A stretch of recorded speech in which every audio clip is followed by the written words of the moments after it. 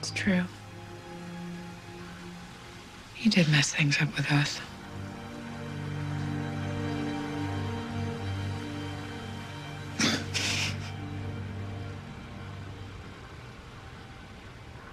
But Rufus is not on you. We all stood together.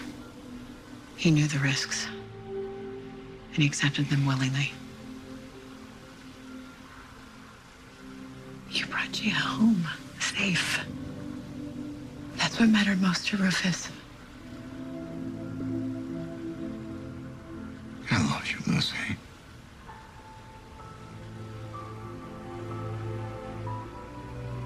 You don't have to say it back. You don't have to say anything.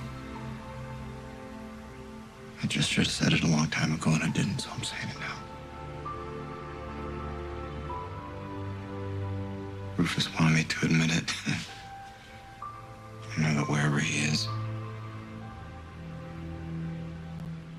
if he's watching, he's saying it's about damn time. After that explosion, I thought you were dead. And for a moment, I saw my whole life without you. And my world ended, Wyatt. I just kept thinking about all this time that we had wasted.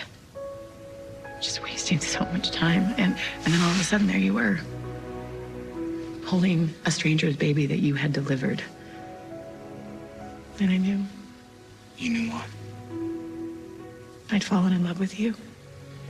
And nothing that happened or didn't happen or might happen was ever going to change it.